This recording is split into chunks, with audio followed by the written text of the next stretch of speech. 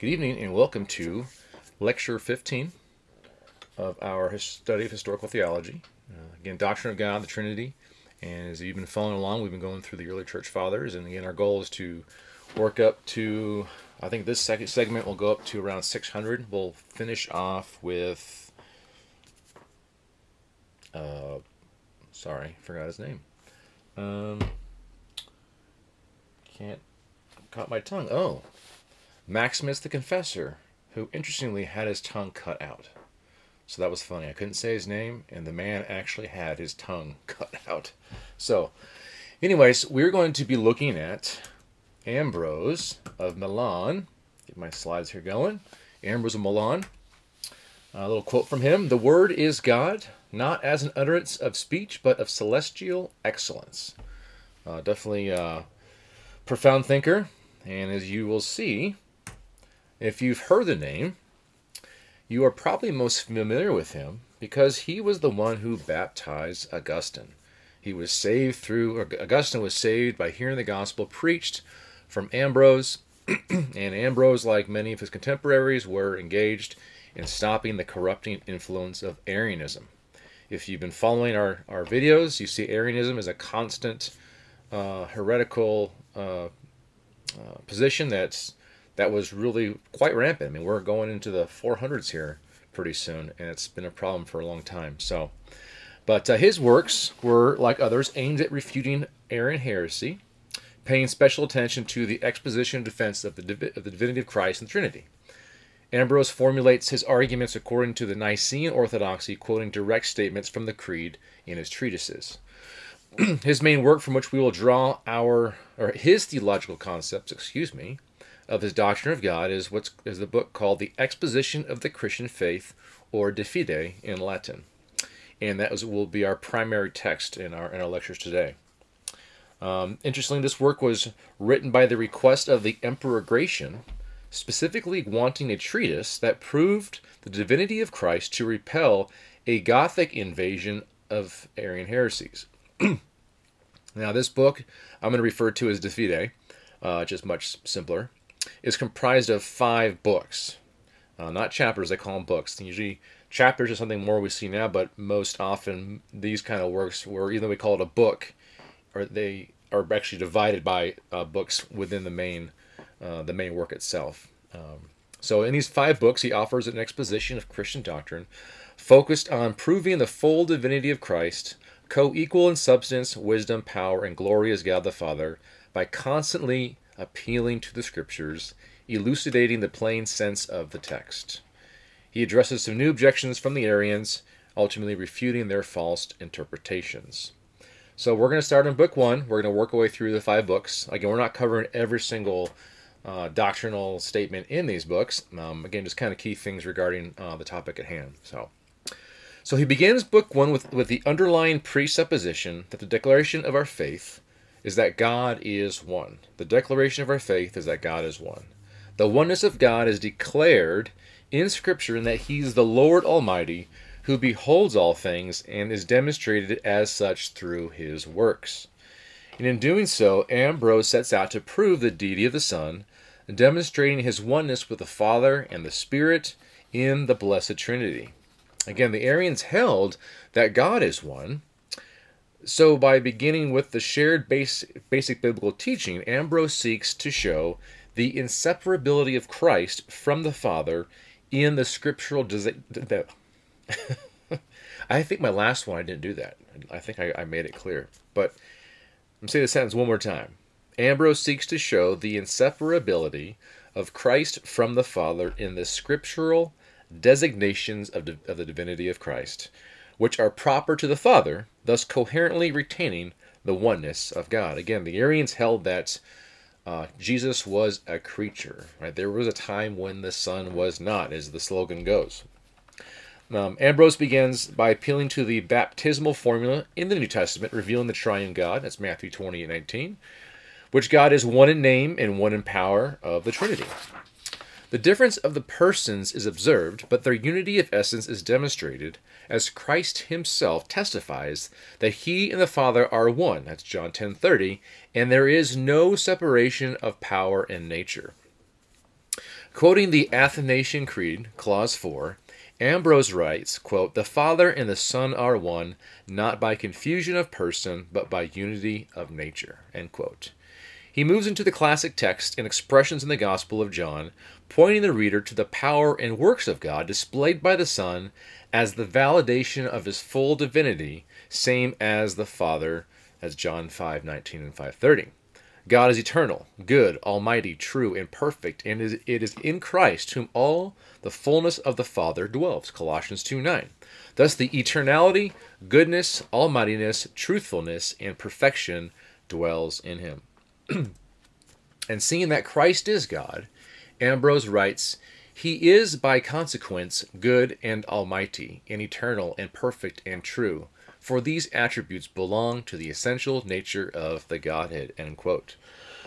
Excuse me. So the Son is related to the Father through generation, not procreation, which the heretics erroneously assume. Well, sorry, they assume procreation. Through generation, the Father is begetter, and the Son is begotten. The Son is one with the Father, one in eternality and divinity, yet distinct by relation. So again, let's go through this. The persons are relations. They're not distinct centers of consciousness. There's no tripartiteness in the being of God, but it's the relations. The relations indicate the persons.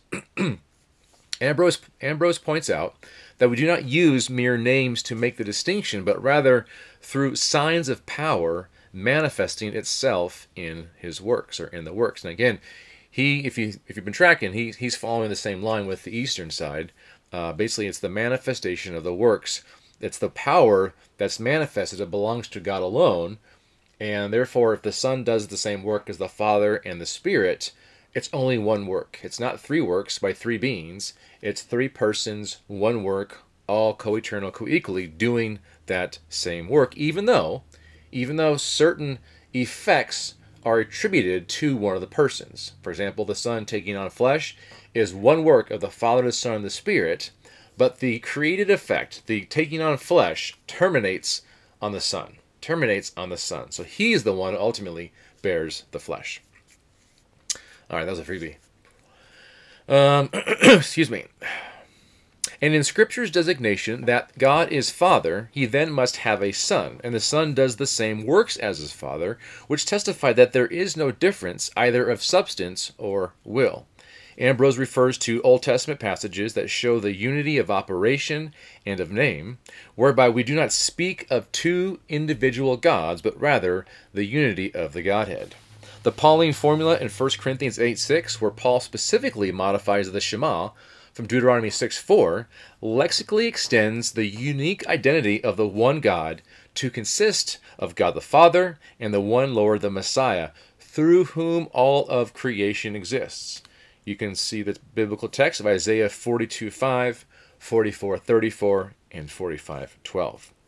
So again, back to this passage in 1 Corinthians, Paul's concern was for monotheistic worship, in which eating food offered to idols, in participating in temple banquets to anyone or anything other than God, excuse me, is an abomination. Sorry, I had really good Indian food. It's kind of the broth, not the broth, but the sauce is like a coconut milk, so it kind of creates that kind of phlegm. So if you hear me kind of hacking and gagging, I apologize. So, therefore, to mitigate any confusion in Corinth as to what Christ is, i.e., is he an idol, Paul incorporates Christ into the Shema, the highest confessional statement of monotheism in all of Scripture. In chapter 7, again we're still in book 1, Ambrose takes up his proof of the divinity of Christ by examining Paul's statement that the Son is the image of the Father, the image of the invisible God, Colossians 1:15. Now, others before Ambrose have referred to this passage to defend the deity of the Son, but I think Ambrose's treatment has a certain analytical clarity I find particularly helpful that boxes in his opponent, resulting in the incontrovertible truth that the Son is equal to the Father. Ambrose remarks on Hebrews 1:3, which says, quote, "The Son is the radiance of God's glory in the exact expression of his nature." So coupled with Colossians 1:15, Ambrose builds his argument against Arius, who denies the Son's sameness in essence with the Father. So in looking into these passages, we must ask what is meant by image, especially image of that which is invisible. Ambrose cites Psalm 36:9, in which the psalmist writes, quote, "For the wellspring of life is with you. By means of your light, we see light." End quote. Therefore, Ambrose concludes, in the Son, the Father's glory shines clearly. And then when Christ says to Philip, "He who sees me sees the Father," John 12:45, Christ as the image of the invisible Father cannot mean that Christ is the physical representation of God. Rather, he is the image, quote, "simply derived from God, coming out from the Father, drawn from the fountainhead," end quote. Ambrose continues, he looks upon the Son, says, "He who looks upon the Son sees in portrait the Father." And what must entail from this statement? If you look upon your own portrait, who do you see? Yourself. And because God is invisible, without form, what do we see in the portrait of the Father in Christ? Ambrose writes, "Truth, righteousness, the power of God, not dumb, for it is the Word, not insensible, for it is wisdom, not vain and foolish, for it is power, not soulless, for it is life, not dead, for it is the resurrection." End quote. Excuse me. John 1:1 is given special attention as a proof for the eternality of the Son like the Father, but the indivisible unity of the eternal Godhead, demonstrating that in the Word being with God, the Word abides in God, not confused or mingled according to Nicene orthodoxy, but is distinguished by the perfection unblemished. Excuse me. Ambrose concludes, "The Word is God, not as an utterance of speech, but of celestial excellence." That's a good quote. In chapter 9, Ambrose directly challenges the heretic's assertion that the Son existed before all time, yet is not co-eternal with the Father. He grounds his argument in the scriptural teaching that Jesus is the agent of creation, and as such he is the creator of time. Therefore, as the ruler of his own work, he cannot have begun to exist after his own work. God is immutable, and so if he is unchangeable, then he has to have always been Father. Therefore, to be called Father and unchangeable, God must have had a generation of the Son that is not in time. Thus the Father and necessarily the Son are co-eternal, thus suffering no change. Excuse me. Ambrose's forceful argument shows the folly of the heretics if they hold to the view that the Son is not eternal. The Father is mutable, which they strictly deny. The Father begets impassively, as Ambrose says. In chapter 16, Ambrose addresses the error of confusing uncreated and created, particularly the Arians' blasphemy of Christ in assuming that created and begotten are one and the same. He looks to the Apostle Paul, who forbade creature worship, yet professed to be a servant of Christ, asking why would Paul call himself a servant of Christ if he were a created being? And how could there be any created nature in God, for he is uncompounded? God alone is divine, nothing can be added to him. He fills and penetrates all things, yet nothing can fill or penetrate him. He is present everywhere, which means he is fully present to every part of his creation, every moment of its existence, which he sovereignly sustains. So explaining that the Son is from the Father, Ambrose writes, his proceeding from God is not an act of creation, but of relation and oneness of the divine essence. And then he cites John 8:42, a classic text, yet not overly explicative of a doctrine of procession. Now my modern translation says, excuse me, Jesus said to them, if God were your Father, you would love me because I came from God and I am here. For I didn't come on my own, but he sent me. Now one can read this passage and assume that Jesus' words meant he was sent from the Father, which is what he states at the end of the passage.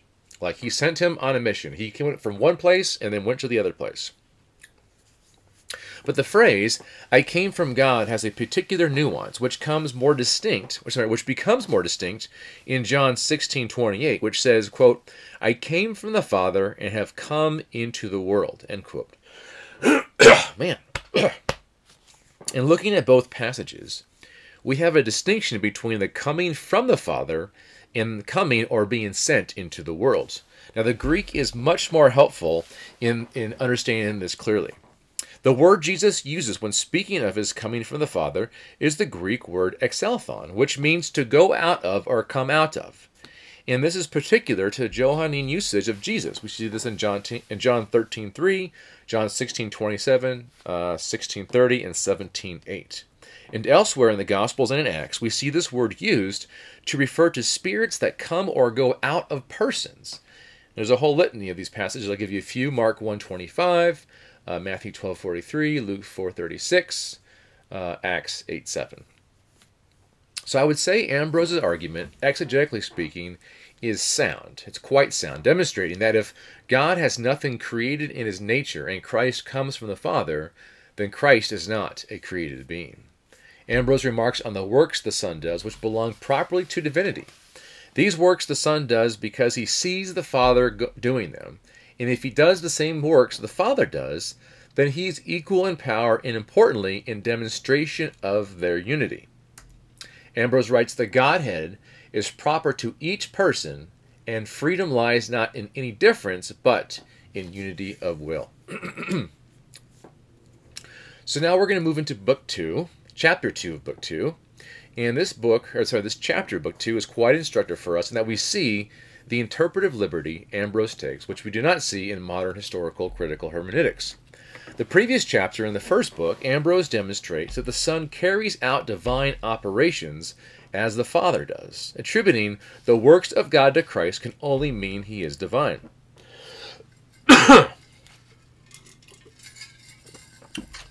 Now, in chapter 2, Ambrose makes the lexical move to place Christ in the Old Testament to show the Son's goodness proved from his works, quote, namely, his benefits he showed towards the people of Israel under the Old Covenant and to Christians under the New, end quote.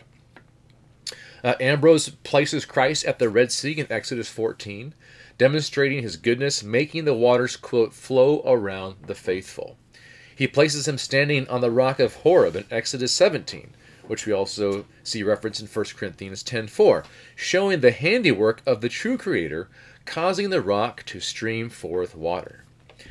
Ambrose places him in the wilderness, bringing manna from heaven so that Israel does not perish due to famine, sustaining them even down to imperishable shoes on their feet. We see that in Deuteronomy 8. The whole sweep of the Bible reveals Christ. Therefore, Ambrose and all pre-modern interpreters of Scripture see that the work of God is a work of the triune God in every divine action we see in the text, whether the Old or the New. Ambrose shifts the discussion of the oneness of the Son as God. Shifts the discussion to the oneness of the Son of God. The essence of the Son is the same as the Father. God is one, which means there are no other gods. So if God is in Christ, like we see in John 17:2-23, we have two distinct persons of the Godhead, but there is, quote, no division of their Godhead, end quote. And in the oneness of the Son and the Father, the Godhead, the Son is omnipotent. Ambrose bases this on the authority of the Old and New Testaments. The Son is Lord, the Lord is Almighty, therefore the Son of God is Almighty. The Almighty is the one Alpha and the Omega, who is, who was, and who is to come. Christ is Almighty Lord and God. In showing the unity of the Son with God and that he is God, Ambrose addresses the challenging doctrine of the Incarnation, specifically the Son assuming a human will and affections, clarifying the distinctions between his deity and humanity. The unity of Christ with the Father is identified in their unity of working. God's will issues straight away in actual effect. And that's a quote. The human will of Christ is observed in his fear of death, but the passion of the Son to suffer for us depended on the divine will. The Scripture says he bore our grief and sorrows, as the prophet Isaiah declared in 53:4. Well, Isaiah 53:4, excuse me. His death, therefore, quote, made an end of death, end quote. In taking on human nature, he took the affections of a human soul because, quote, God could not have been distressed or have died in respect to his being God. Only human nature would cry out in being forsaken, being man. Therefore, Ambrose writes, quote, he is distressed, as man he weeps, as man he is crucified, end quote. And Ambrose, he cites Paul and Peter affirming this distinction, who said, quote, "They have crucified the flesh of Christ," Galatians 5:24. And in 1 Peter 4:1, Christ says he suffered according to the flesh. The Godhead is secure from death. Christ in the flesh obviously is not. In conclusion, Ambrose notes that when the text says the Lord of glory was crucified, 1 Corinthians 2:4, it is because he who is man is also God. It is by virtue of his divinity that he could take on humanity in the man Christ Jesus. And again, I've said this before, it is theologically accurate to say, in the person of Christ, God died. Or you can say, God died on the cross. Or you can say, the Lord Jesus created everything before the world began. That term, because of the incarnation, is theologically correct. So, moving on here. So, got a slide real quick. So, in possessing both natures, he endured the passion of his humanity in order that without distinction, he who suffered should be called both Lord of glory and Son of Man, even as it is written, who descended from heaven, John 3:13, end quote. In the next chapter, Ambrose sets out to reconcile one of the more challenging passages that many see assert that the Son is inferior to the Father. This is John 17:28, which is the Father is greater than I. Ambrose follows the great tradition in his interpretation, making the proper distinction between the ekonomia and the theologia. The error is taking texts that are proper to Christ's humanity and inferring it to his divinity, and the inverse. The skopos of Scripture is the revelation of God in Christ. Remember, that's the centerpiece. The skopos or the scope, it's just the same thing. The revelation is accommodated to humanity in that the divine essence is revealed in human essence. Revelation is not a transformation or mutation of the divine essence. Therefore, a consistent interpretation must apply a canonical understanding of God which reveals that his essence is not creaturely. So, when God takes on human nature, we must be careful to avoid interpreting passages in a manner that place human properties in the Godhead. And that is what Ambrose does. He reminds the reader about what is proper to the divine essence. God is always present in every place and does not pass from place to place. Therefore, Christ is not speaking of his divinity, but of his humanity being lower than the Father. The unity of will and display of divine work demonstrates his deity. Ambrose takes us to another passage to prove his point, Psalm 22.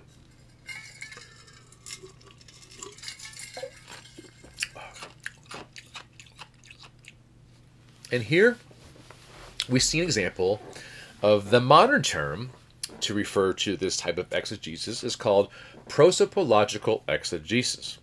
Mentioned earlier, but this interpretive tool situates Christ in the Old Testament in the first person.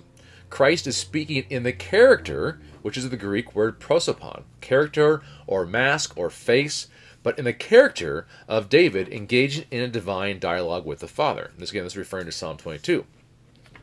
Ambrose's point is to further strengthen his argument regarding the distinction between Christ's humanity and divinity.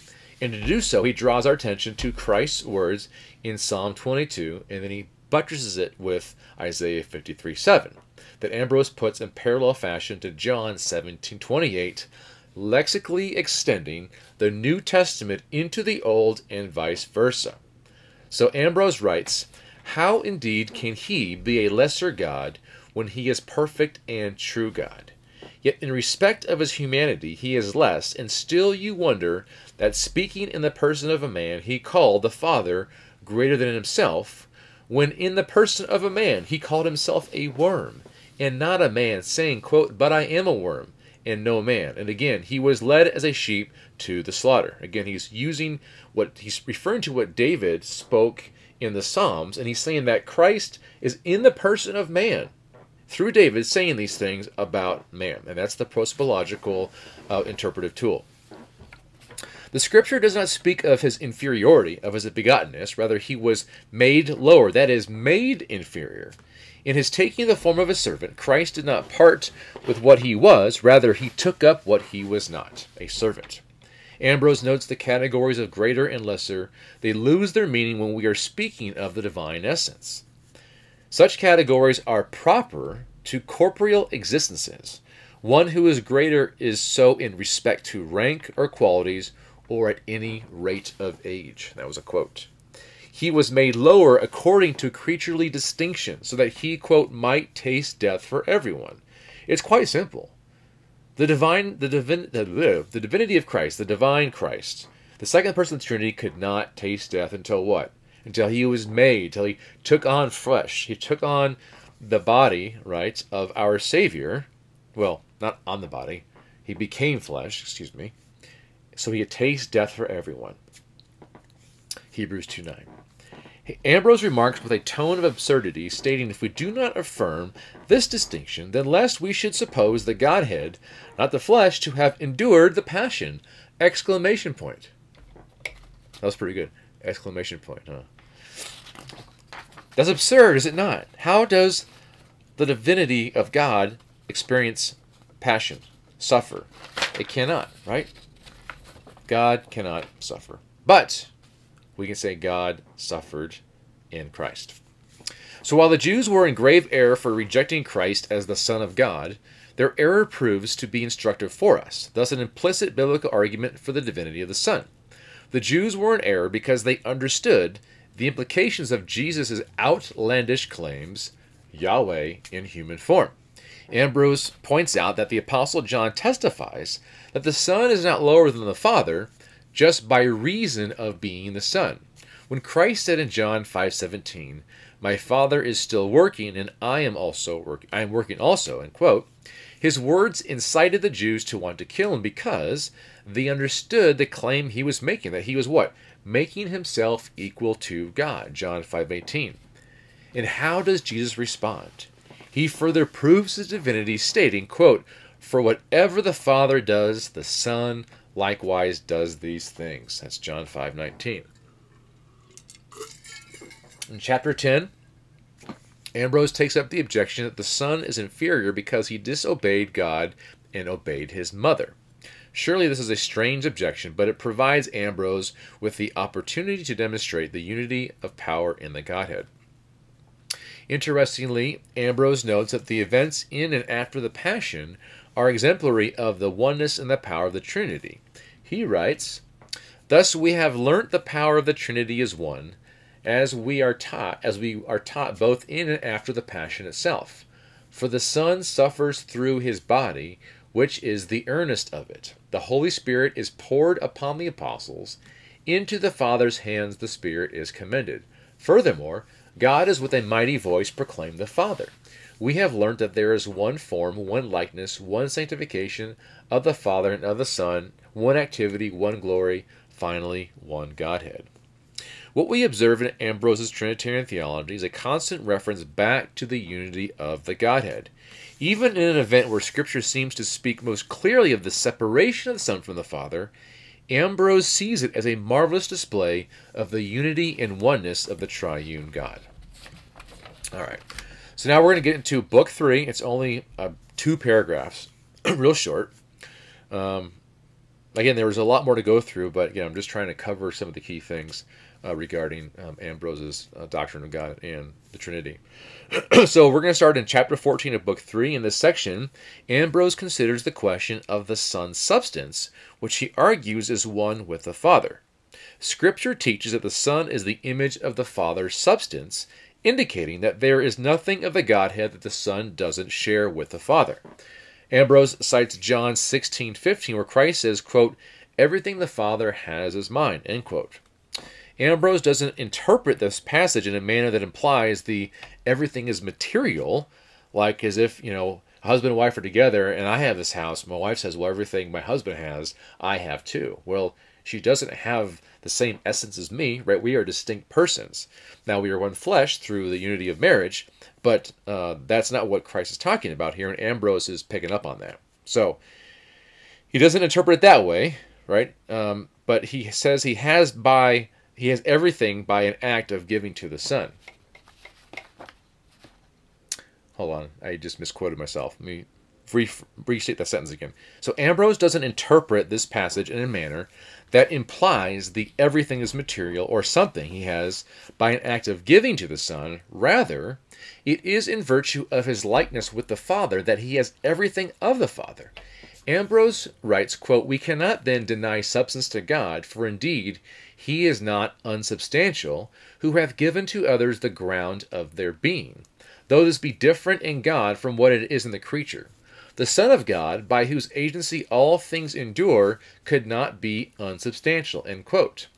Heretics err in not interpreting this passage according to theologia, but rather to ekonomia. All right, we're done with book 3, on to book 4. In this book, he continues to refute Arian heresies, specifically showing their inconsistent interpretations and applications of scriptural passages that distort the oneness of the Son with the Father. Ambrose considers the Arians' interpretation of Ephesians 5:23-5, in which they assert it teaches that God is the head of Christ, thus making him inferior to God. As we can see, their mistake is blending or blurring the lines between theologia and ekonomia. Ambrose outlines the distinction in the context of the passage, clarifying that God is the head of Christ, quote, "insofar as his form of a servant, that is of man, not of God, is considered," end quote. Excuse me. And this taxonomy is proper to the context of ekonomia. So what Paul is saying is correct, right? Because Paul has the right understanding. Now, I'm not saying that Paul understood theology and ekonomia in the way that we're making the distinction, but Paul understood that the context of that Jesus as man, that God was his head. According to the reality of Christ assuming a flesh, he is likened unto men. Therefore, accordingly, God is the head. It has no bearing on the theologia as it pertains to the Son of God. Regarding his Godhead, he is one with the Father. Quote, "We do not take his sovereignty away, but attribute compassion to him." And while the ekonomia reveals a distinction of the persons share in the divine substance, and therefore there is no separation in power or in wisdom. The Father is in the Son, not to sanctify, but according to their mutual indwelling. The Word, the Son is in the Father in the Son, and the Spirit in the Father and the Son. In the oneness or the unity of the divine substance, Ambrose writes, "Nor is the power of the one increased by the power of the other, for there are not two powers, but one power. Nor does the Godhead entertain Godhead, for there are not two Godheads, but one Godhead." Ambrose then notes the distinction when it comes to the indwelling of God in man, in that power received comes from the one Christ and dwelling in us, but also the Father and the Spirit. And while the unity is common in the divine essence, the substance of God and the substance of man are different. Therefore, Ambrose writes, the unity that we have with the triune God, quote, shall be won by grace, end quote. Now, Ambrose's aim is to delineate the ontological categories that the Arians fail to maintain between the Son and the Father, and in their examples or analogies from Scripture, as we saw, they use 1 Corinthians 3:8 to show the Father and the Son are one, as Paul and Apollos are one in nature of faith. This distinction is noted in Jesus' prayer in John 17:21. I have this slide here, where he says, "May they all be one, as you, Father, are in me, and I am in you." Ambrose points out that Jesus did not say, quote, "You in us and we in you, but you in me and I in you," end quote, to place him apart from his creatures. The full dignity of the Son is that of the Father's, which he has by natural right of his sonship. We creatures have sonship by grace, not by nature. In chapter 4, Ambrose responds to the Arians' rejection of the Son as the divine substance when Jesus says the Son can do nothing of himself, John 5:19. His approach follows the text and the implications of the text, and then he returns to the unity of the divine substance and the implications that follow. Ambrose notes that their argument is tenuous in that the very next sentence, Jesus explains what he means, adding greater force to his argument of the oneness of the Son with the Father. Jesus, qualifying his statement in 5:19, says, quote, but only what he sees the Father doing. For whatever the Father does, the Son likewise does these things. Ambrose asks, why is it not written that the Son does, quote, such like things, end quote? If he does the same works the Father does, what does that imply about the Son? He is distinct by relations, but one in essence, power, and will. If he does the same works, Ambrose writes, then let the heretics cease to deny the omnipotence of him who they confess able to do all things that he has seen the Father doing, end quote. Ambrose wants to take the argument further, grounding it in divine aseity and divine simplicity. He asks the rhetorical question, quote, is there anything impossible of God's power and wisdom, end quote. His question is a setup. Christ is the power of God and the wisdom of God, 1 Corinthians 1:24. As God's power and wisdom, Ambrose, with the understanding that God is almighty, entails aseity, and that his power and wisdom are not gifts received from another. Rather, he is the life, not depending upon another's quickening action, but himself quickening others, because he is the life. So also he is wisdom, not as one that is ignorant acquiring wisdom, but making others wise from his own store. So too he is power, not as having through weakness obtained increase of strength, but being himself power and bestowing power upon the strong. Now, while Ambrose does not explicitly deploy a doctrine of divine simplicity, his argument has all the features of Origen, i.e. he makes his argument of the Son's divinity, named the wisdom and power of God, from the concept of God's essence as the origin of his being, which means all that he has comes from himself, specifically, he is his attributes. Ambrose does not say the Son has life, but that he is life. Thus he is wisdom, he is power, and as the source of life, he animates of wisdom, he gives wisdom, and of power, he gives power.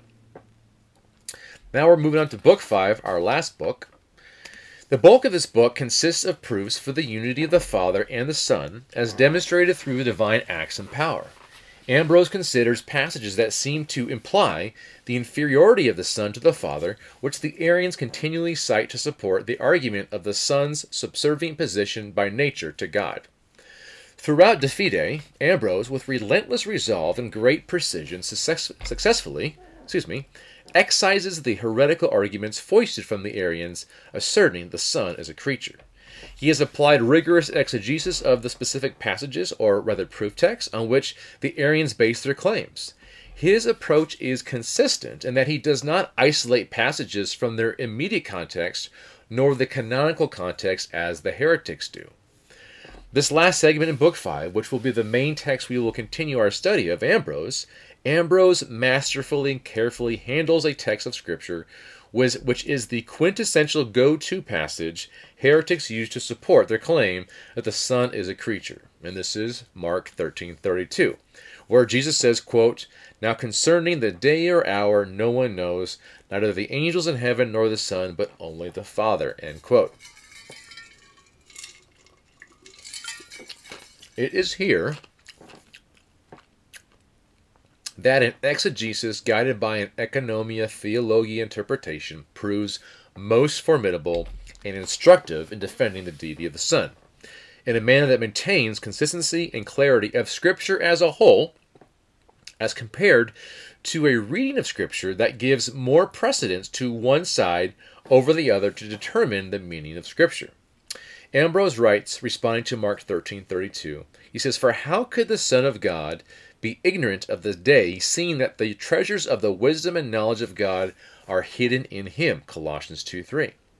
Now, Ambrose could have just left it there, letting one passage expose the inconsistency in their interpretive approach to Scripture, but he uses the opportunity to silence their erroneous claims. First, Ambrose inquires about the nature of knowledge that Paul attributes to Christ in Colossians 2:3. He asks, by what nature, as in how and or place of origin, does he have this knowledge of God?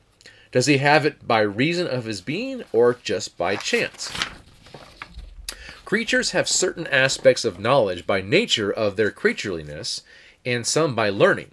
Horses can run due to knowledge of nature as do fish swim. Humans, however, can only swim by learning to do so. So then, what do we say of this knowledge of God that the Son has? That's the question.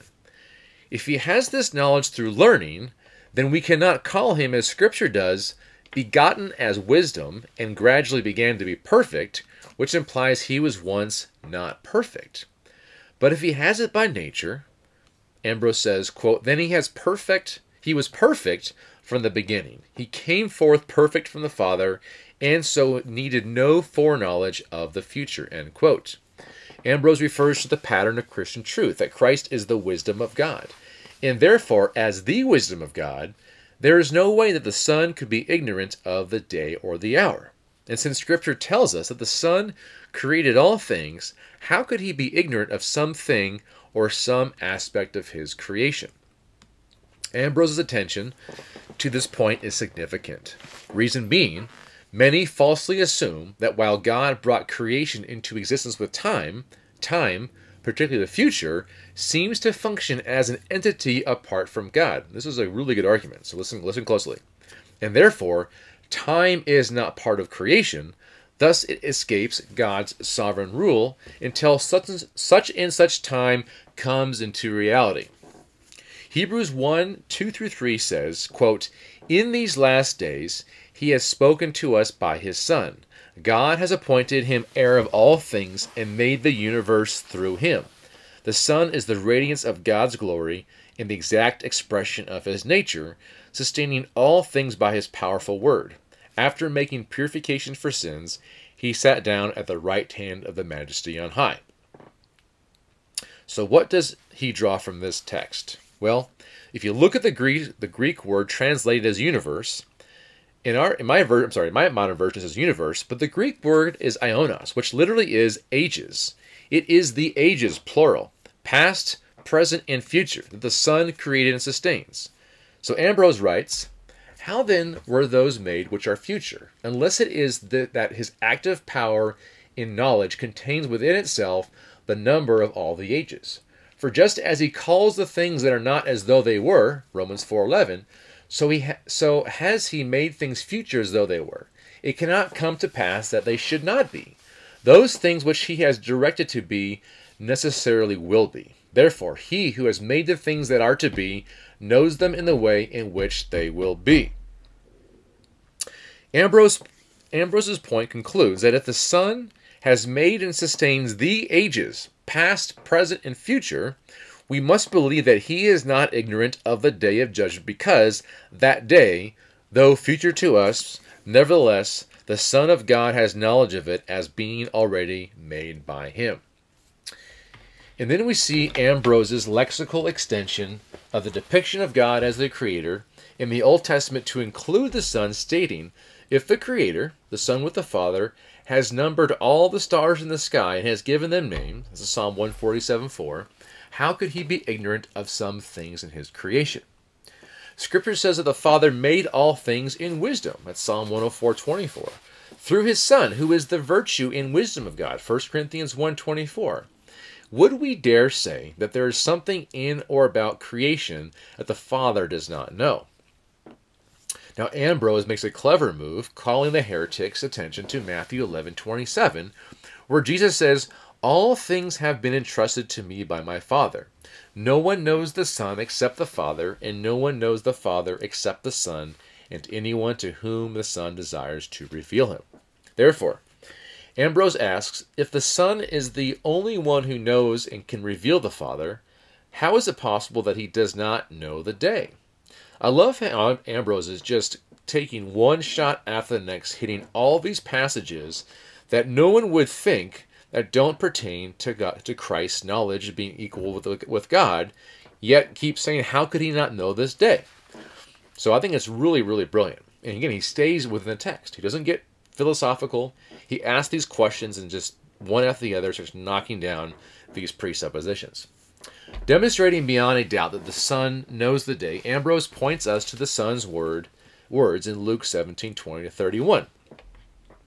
In this section, Christ speaks of the day when the kingdom comes, mentioning the signs, the time, places, or persons, all leading up to that day. He says, On that day, a man on the housetop whose belongings are in the house must not come down to get them. Likewise, the man who's in the field must not turn back." End quote. How then, Ambrose exclaims, could he be ignorant of the day? He continues recalling the signs and times that will pass as the day closes in. Therefore, he who is Lord of the Sabbath, how does he know all these events, yet not know the day? Ambrose continues to display the continuity of Scripture by examining passages that appear to show discontinuity, answering the question of why Christ was unwilling to state the time of that day.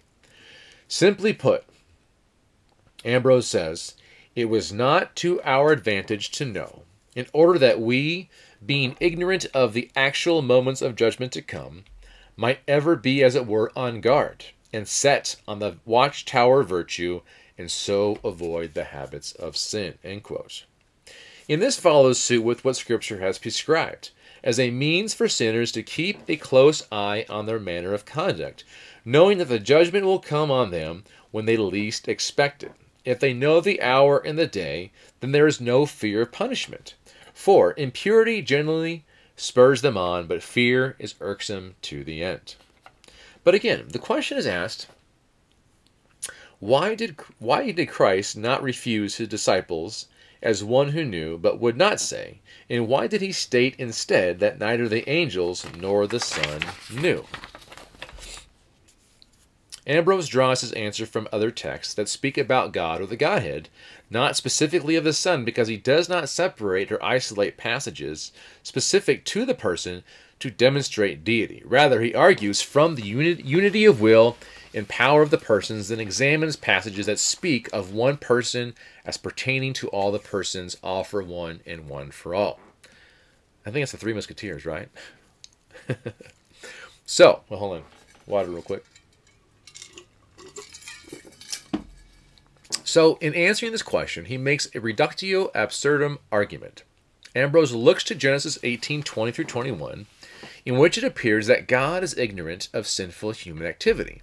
The text says, quote, "Then the Lord said, the outcry against Sodom and Gomorrah is immense, and their sin is extremely serious. I will go down to see if what they have done justifies the cry that has come up to me. If not, I will find out." End quote. Ambrose remarks, when God says he will go down to see if Sodom and Gomorrah's sin is so heinous, deserving of God's immediate judgment, does this mean that God was ignorant of the sins they were committing? And then in the Psalms, when the psalmist writes that the Lord looked down upon the children of the earth to see if any of them understand and seek for God, Psalm 53:2. Does this imply that God was ignorant of their merits? Isn't it brilliant how he takes these passages and he uses them to support his arguments, right? He doesn't try to come up with some kind of weird thing. He takes these passages, and the implication of these is that it would be absurd for us to say, no, that God didn't really know, right? And that's his whole point, is to show that. But the answer to both questions is obviously no. God did not have to go down to man to learn of man's ways. The language of Scripture is accommodated to mankind's understanding so that man can grasp the things of God in the unfolding of his will and revealing of his nature. And Ambrose takes the reader through a few other passages that seem to imply an ignorance or lack of power in God, such as Luke 20:13, Matthew 21:37, and Mark 12:6. Ambrose responds by applying the Arians' interpretive logic, i.e., whereby they deny the true deity of the Son due to passages of ignorance applied to him.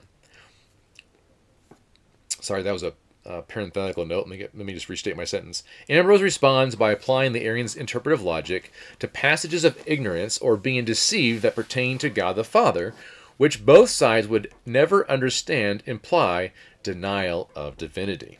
Ambrose's approach is brilliant. By deploying an ekonomia, theologia, hermeneutic, he destroys the validity of their arguments. We cannot let one element rule our interpretation. We maintain the unity of the Godhead, specifically the skopos of revelation, and interpret all texts considering it.